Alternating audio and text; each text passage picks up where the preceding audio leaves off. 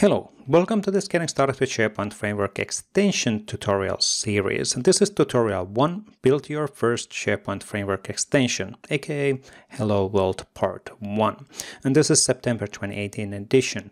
So we keep on evolving these videos and also the written articles based on the new versions which we are releasing as part of the SharePoint Framework.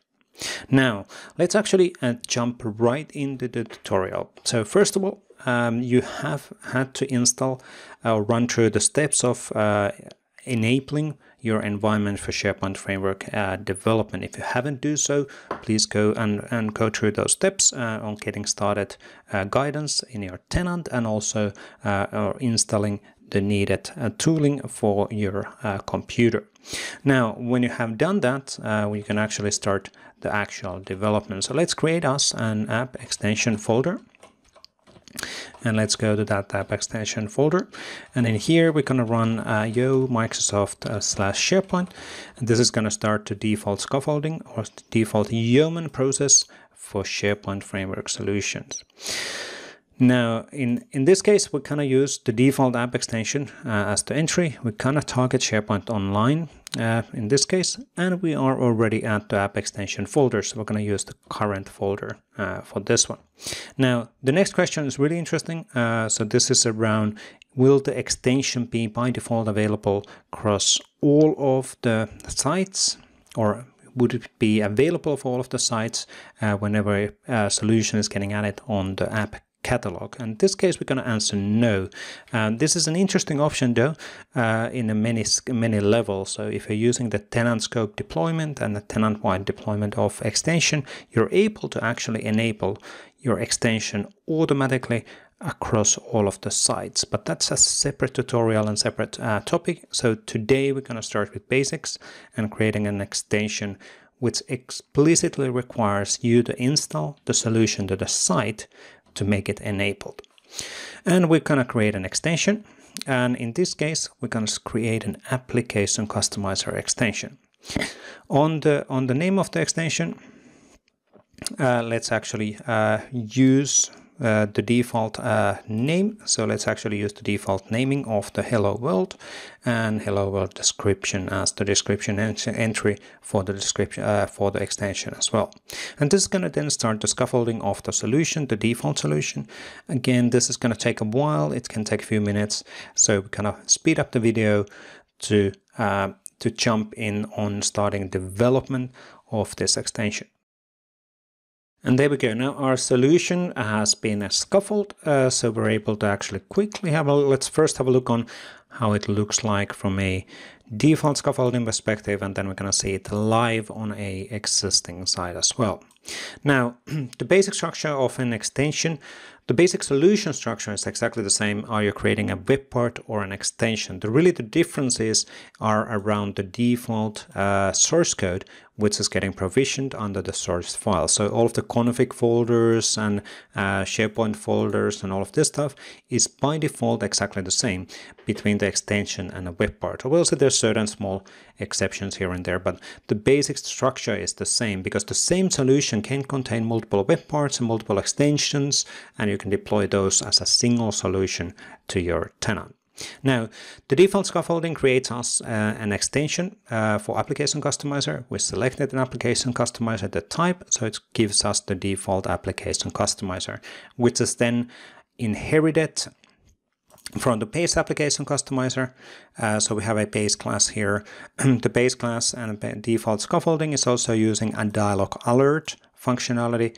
So we're using the dialog framework to actually prompt us a message whenever this application customizer is used in the context of a site. So it doesn't really render anything more than that alert message for now, but we're going to modify that slightly later.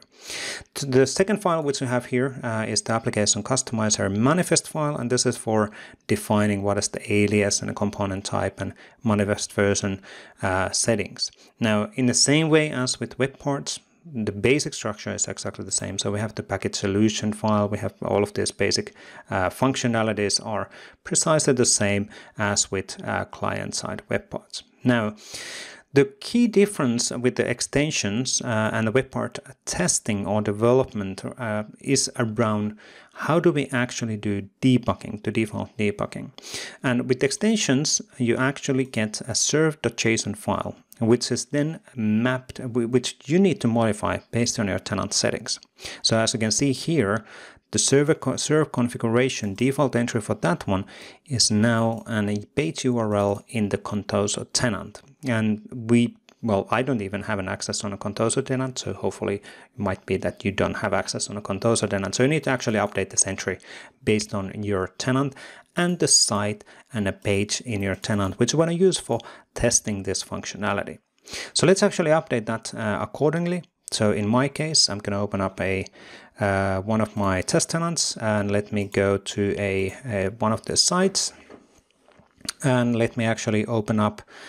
Well, that's actually completely fine. So I'm going to actually do site pages, and let's do, well, the home ASPX is the default page, which we're seeing here as well. So let me actually take that URL, and I'm going to go back on the Visual Studio code in the serve.json, and I'm going to update that page URL on the page URL setting.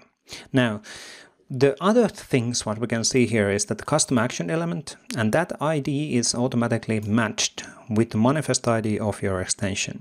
The location is automatically set, so it is an application customizer, and the test message here refers to the property which you have for your application customizer. So here we go. Here's a test message property, which is then being read directly from a default code, and then we're going to show that message by default for the end users. The serve.json is really there to give you the context and the default way of debugging the extension. So whenever we actually run gulp serve, we actually then serve this content directly from, or we test this web extension directly within this page. So let's actually test that one in practice. So let me flip back on the command line. We are now in the application extension side. If you haven't done, let's actually clear this one. If you haven't registered the dev certificate for your environment, you need to remember the run dev gulp trust dev cert command. So that will make sure that the dev certificate has been installed within your machine. Now, this is a one-time setup per machine where you're doing development, but if you're using multiple machines, you might actually forget about running that, and then you might be wondering, why isn't something getting served? So it's a good practice to double check that it's actually getting registered, because we're going to serve these files from a local host, but we're going to render them in the context of SharePoint Online. So now I'm going to do a gulp serve, and I'm going to do an enter. And what happens is that SharePoint now reads that serve.json file in here, and then it's going to prompt my settings. Right now, I'm still going to the contoso.sharepoint.com, and I do know why that is. So let me actually get back on the command line. Let me break that, break the thing, CLS, clearing. Let's go back on the Visual Studio Code. Typical exception, what I have quite often is that I forget about saving. So Control S or file.s, and now we can see that there's no circle there. I can see that the files is being updated now properly. And let's go back on the command line and do a gulp serve again. Oop, not gulp server. Oh, that's getting now complicated. Gulp serve. And now the gulp serve is reading again the serve.json file. It's going to pop up the browser in the right URL. It's going to ask if I'm allowing those JavaScript files to be loaded from a local host. And the answer is yes, I'm absolutely fine with that. So let's load the JavaScript files from a local host.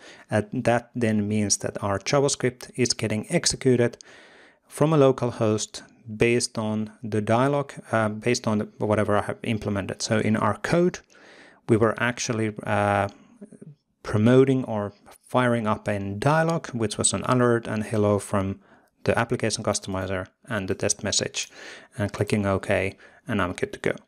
So that was really the really quick way of testing and starting debugging of the code. And obviously, If you want, we can do small modifications on this model. So if I go and break that one up, if I go to column here, and if I do new message, test message equals new message, and now if I do column serve, you can pretty much guess what's actually happening now. So what happens here is that we are updating debug query parameters based on the settings of the serve.json. So now when I load the debug scripts, you can actually see that it's actually saying now the new message, not the test message. So this way I can test my extension directly live against an existing site, an existing list and functionalities within a SharePoint, which is actually pretty cool, isn't it? But that's all we're going to do in this tutorial. So let's actually continue evolving this extension in the tutorial number 2.